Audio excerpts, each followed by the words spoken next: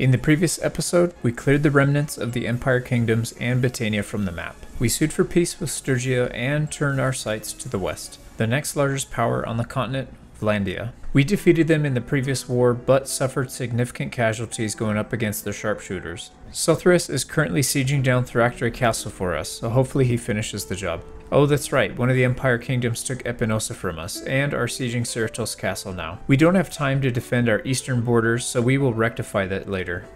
Wow, Sothris just barely crossing the finishing line with less than 100 troops left. We proceed further south to Usank and siege it down. After quick auto-resolve, the castle is ours. Here we go again, they want Sargo.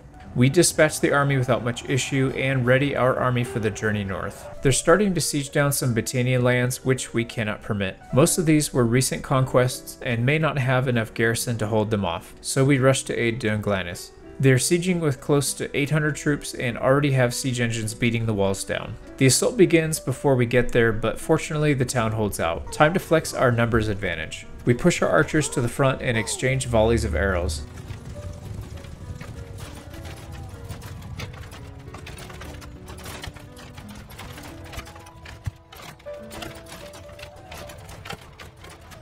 Our archer line outnumbers the enemy 3 to 1, and they quickly rout, sending their infantry line forward in an ill-advised charge. Our archers trade places with the shield wall, and the cavalry are pushing in from the left flank. Since the infantry are already committed to the center, we switch our cavalry to attack their right flank cavalry instead.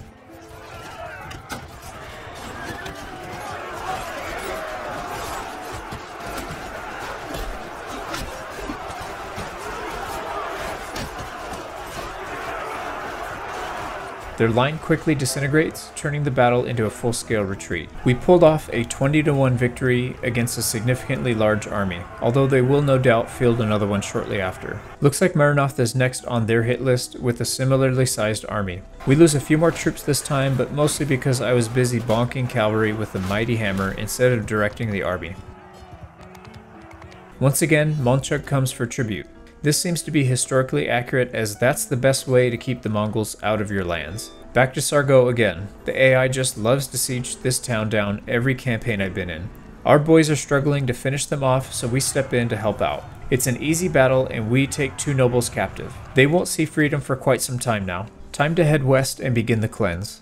Now that we have the prisoner escape perks, looking for easy battles to capture nobles is a priority. This group of 300 ain't going nowhere. 7 deaths later and we continue onward to Jakulan. They have just under 600 defenders, with the majority being untrained militia. We jump the defenders on the wall and quickly make our way to the murder hole. Time to cause some havoc in their back lines.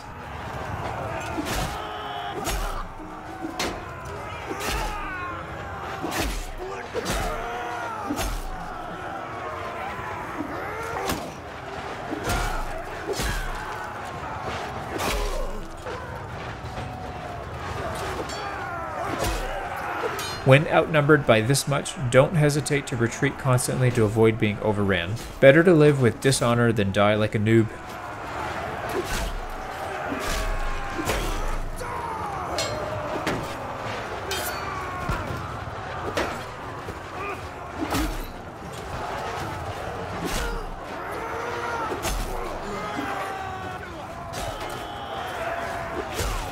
These billmen make me nervous, but they seem less skilled than the Manavlians.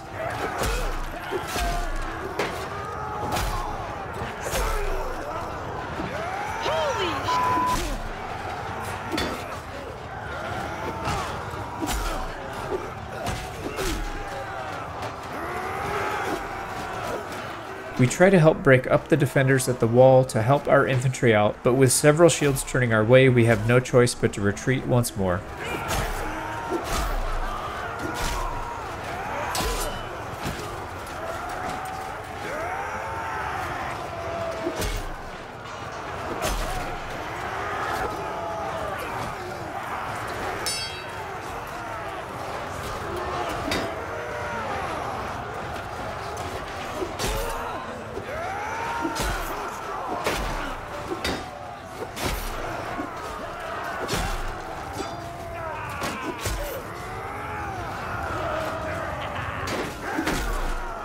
We put up 82 kills personally, most of them being with Satan's Tooth. Since we will be taking everything from Valandia, it makes sense to hire a few more companions to promote.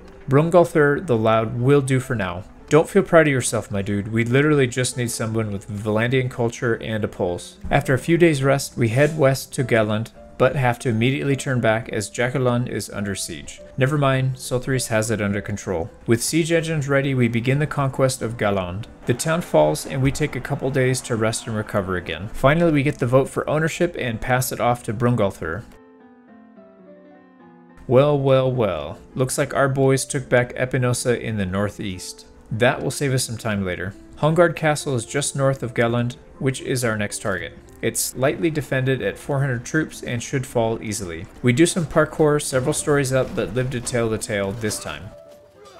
50 losses and the castle is ours.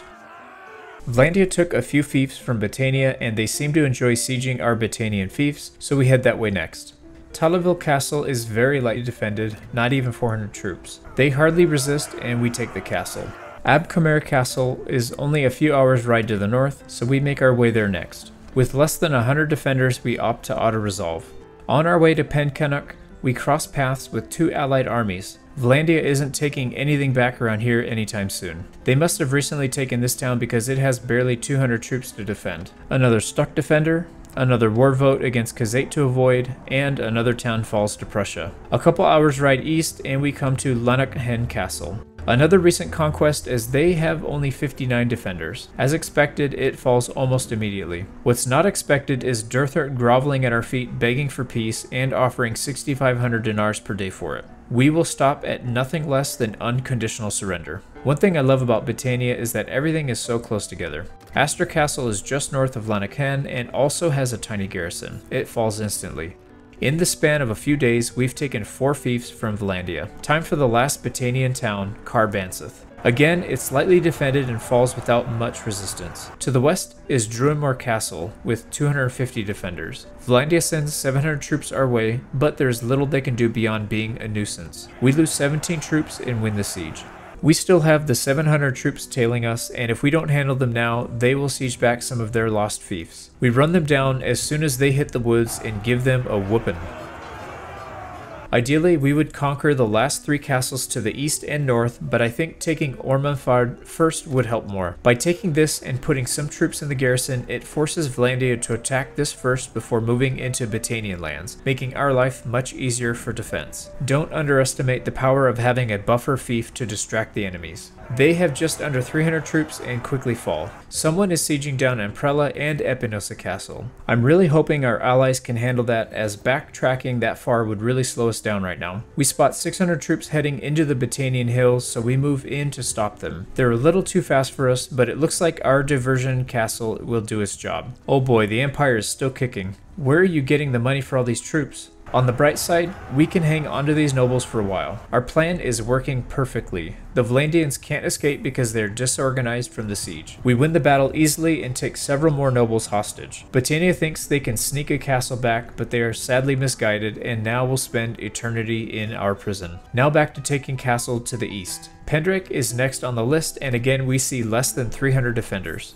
At least they're getting better than 10-to-1 odds against us. I can respect that. Nevyansk is just north and has a little over 200 defenders, so we will try our luck with an auto-resolve. We can absorb the losses, not a problem. Amprella is under siege and Penton is trying to take Makeb. Good luck, Penton, I have faith in you. We could take the last castle, Callias, but we aren't too far from the siege at Ormanfard, so we head there to collect a few more nobles. It seems they are scraping the bottom of the barrel now, barely able to muster 300 low-tier troops. Back to Callias for an auto-resolve siege. Man, these sieges are brutal when you don't fight them in person. On the way back to Valandian mainland, we come across these poor souls on the bridge. 14 deaths.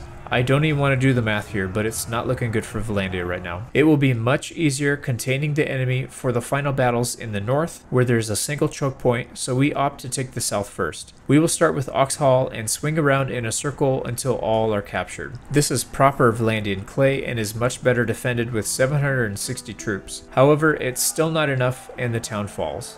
We will head for Verexand Castle to the south next. but must prepare to return to Oxhall to defend if they contest it. And wouldn't you know, 500 Valandians show up just in time, but they can't outrun us. Nor can they resist, and we lose only 13 troops. The push south continues. With only 290 defenders, it's another slaughter.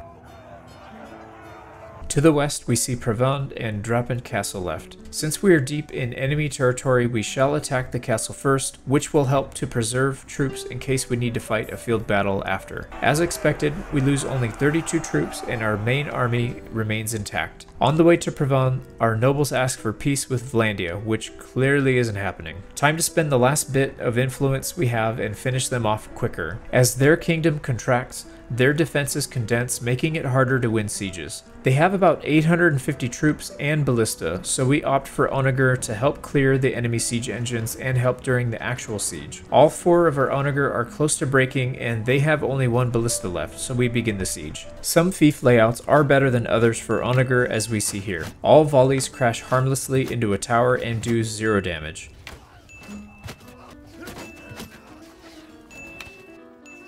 We went down earlier in the fight, but our troops managed to stop them, losing only 110 in the process. With each siege win, we take more nobles hostage and limit their ability to defend. With the first phase of the war over, we release all of the army and call fresh troops to our banner. To the north, we march. Revolt is next to fall, and with only 500 troops to defend, it doesn't take much. More stuck troops, an auto-resolve, and an enemy lord in prison, all in a day's work. Turby Castle falls a day later, and Valandia has one last hope to remain a kingdom. Ostican is swarming with small parties and a couple armies, so we proceed with caution. Time to defeat them in detail. We catch these 350 against the cliffs and demolish them. 5 losses, yikes. Another army appears and we corral them into the mountains and proceed to smash. With 800 troops removed in the last 2 battles, we should be good to siege down Ostican now. The defenders nearly match our numbers and have ballista deployed, so we slow things down a little and prepare for a proper siege this time. We build 4 trebuchet and a full complement of siege engines in the back row. Regea has finally had enough and wants peace. These scumbags raided our villages 37 times. Ouch. Back in Ostican, we continue the siege duel. They are replacing their losses as fast as we can take them out though. It won't get much better than this, it seems, so let's do it. Ostican looms ominously through the fog. This won't be an easy battle, but our troops are ready to lay their lives down for the kingdom. The defenders can't compete with our archers and continue streaming soldiers into the meat grinder. The gates are breached, and it's only a matter of time.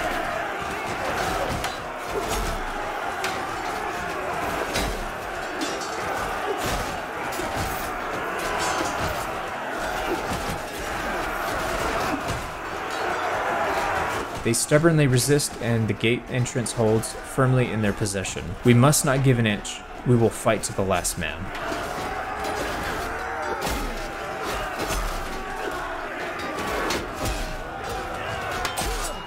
Get out of here, man! And just like that, Valandia slips into the annals of history as the kingdom that once was, but is no more. Durthert sues for peace, opting to live his days in a local village, feasting on butter.